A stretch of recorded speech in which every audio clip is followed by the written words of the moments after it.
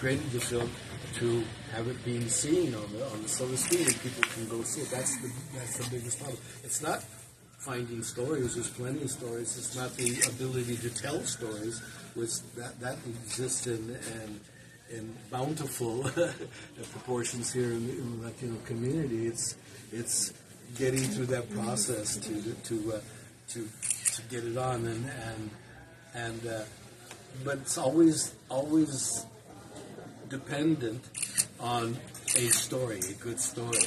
A good story, you can project it on a bed sheet and people will get it. It has to be a good story. So the movie Born in East LA is written by you. Yeah. So it's the problem about the immigrants in nowadays. Mm-hmm. What is the meaning of in the Chicano culture? What do you think about it? Well, in relation to what? What is the meaning of this movie in the Chicano culture? Well, it involves everybody in the Chicano community. Because at some time or another, somebody crossed the border to come over here. Well, first there was Americans crossing the border to get Mexico and claim that territory, So that process is ongoing. But, immigration serves all the countries that are involved in the process, not the United States that people are coming to, but everybody that gets their education here and goes back to whatever country they're from, or they come up with inventions that will help this country or the worldwide culture.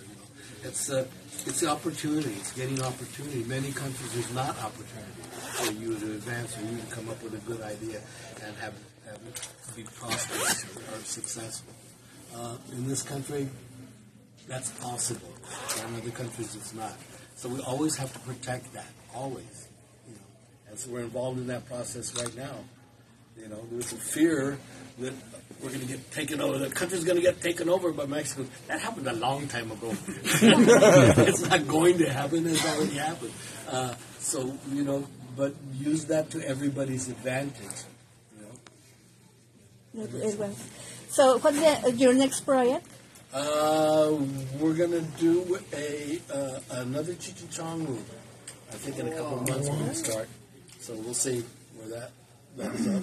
But we're just, it's a great opportunity to have reached 4 generations.